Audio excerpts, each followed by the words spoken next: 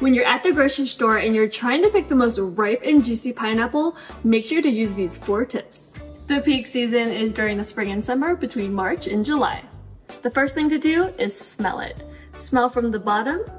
If it smells nice and sweet and not fermented, which means it's overripe, and not green, which means it's underripe, it's ready to go. Now take a look.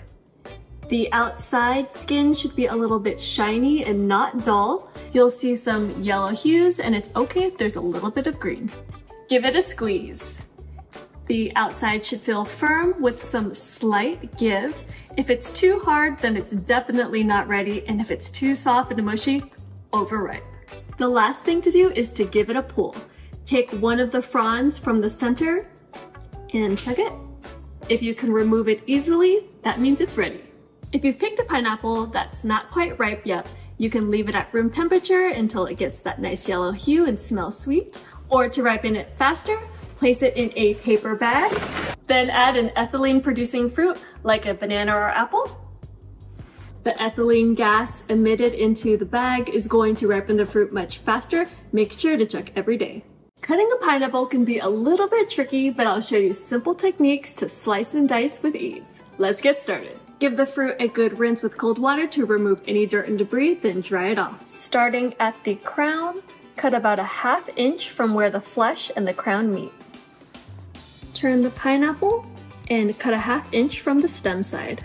Stand the pineapple up on its bottom cut side.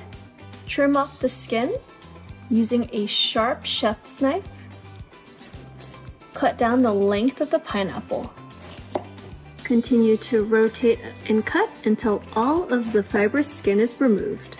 Now you'll notice that there's some brown looking eyes, is what it's called, on the pineapple. If you don't mind losing more of the flesh, you can continue to trim it down its side, or you can use a paring knife to make a small diagonal cut to remove the tough and fibrous eyes. Sometimes they can be a bit chewy. If you have a lot of eyes left, place the pineapple down on its side, then make diagonal cuts into the flesh. Turn and rotate the fruit. There's a natural sort of line that runs along the pineapple, so you're going to get a spiral shape. To cut the pineapple into rings, just place it on its side, then cut 1/4 to ½ inch thick pieces.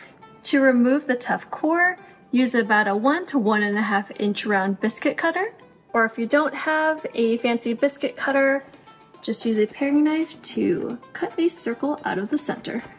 To remove the core from the pineapple for spears or chunks, all you need to do is place it standing on the bottom side, then cut straight down lengthwise. Now you have 2 halves. Turn them cut side down. Cut into quarters lengthwise. Now you see this fibrous core running down about 1 inch of the pineapple spear. Stand it up on its cut side and cut off the core. Yeah, the core is pretty chewy, so you're going to want to throw this out. To make spears, just cut it in half lengthwise to the desired size.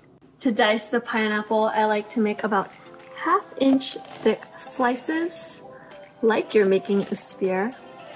Turn the piece over and chop it up. You could also dice up the rings, just put it flat side down and then cut into little wedges. Just turn and slice. 1 pineapple yields about 4 cups of cut fruit. Let's add a tropical twist to your next recipe. Here are delicious ways to use sweet and juicy pineapples. A cool and refreshing pineapple smoothie, a pineapple salsa to add to your favorite tacos. And if you're like me, I love adding them to a Hawaiian pizza. If you're in the mood for grilling, try it on some chicken skewers. Add it to a weeknight stir fry. And I absolutely love it in some fried rice. Now for dessert, it's a classic in pineapple upside down cake. Make some popsicles for the summer in a tropical fruit salad. Or my kids absolutely love them in a homemade Dole Whip. Let me know what recipe you want to try first. Now that you know how to cut a pineapple like a pro, what recipes would you add them to? Leave a comment below. See you in the next video.